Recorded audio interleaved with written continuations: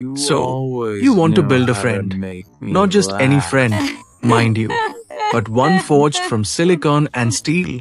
A companion who gazes back with something more than the vacant stare of a toaster. A It's my robot that feels specialty. alive.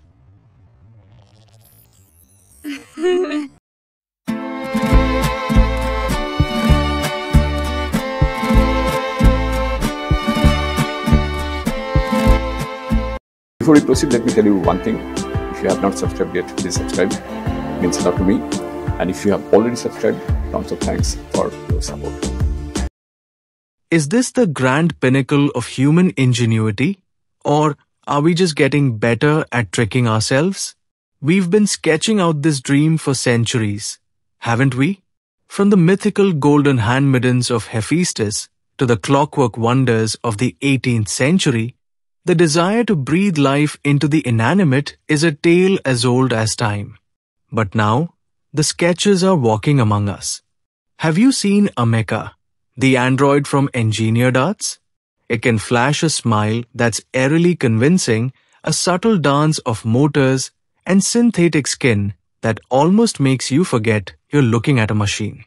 Or what about Tesla's Optimus, poised to step out of the factory and into our world? These aren't just clunky automatons anymore.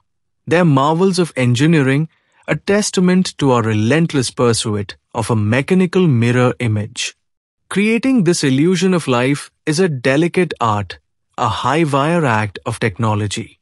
Imagine trying to replicate the effortless grace of a human hand. Engineers are experimenting with muscle wires, shape memory alloys that contract like our own biceps, a far cry from the jerky, robotic movements of the past. And what about skin? Scientists are developing self-healing, synthetic skins that can sense pressure and temperature, materials that can repair themselves after a scrape, just like ours. It's a painstaking process, this mimicry of biology. We're essentially trying to reverse engineer a 4 billion-year-old design with a few decades of research. Good luck with that.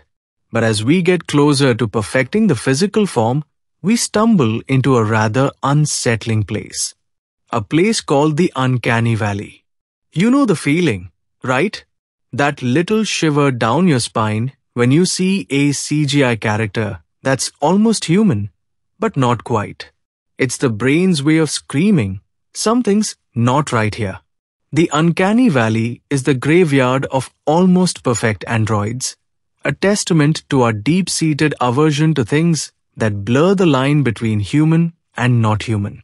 It's a psychological barrier that's proving to be just as challenging as any engineering problem.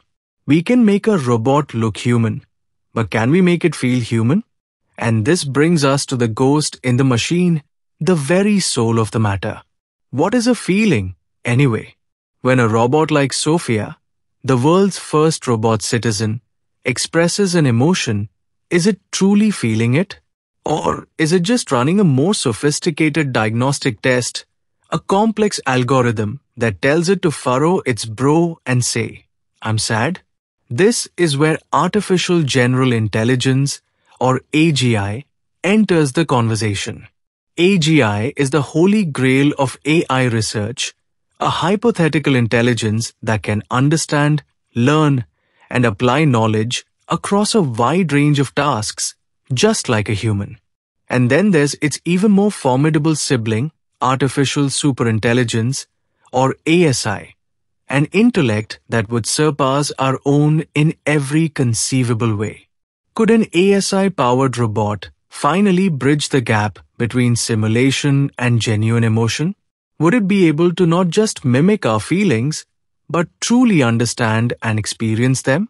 Or would it simply become a master manipulator, a perfect actor in the grand theater of human emotion?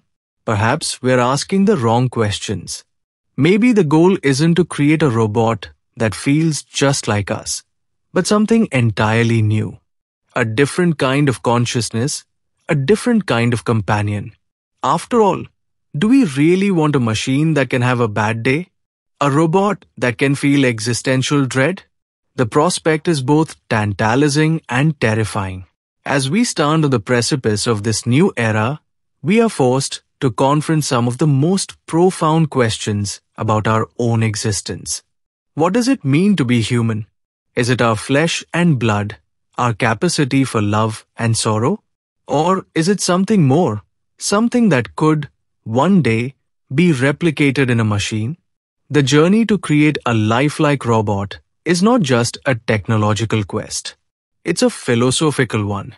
It's a journey that holds up a mirror to ourselves, forcing us to examine the very essence of our own humanity. And as we continue this uncanny tango with our own creations, one thing is for sure. The future is going to be a very interesting place. Just try not to fall in love with your toaster in the meantime.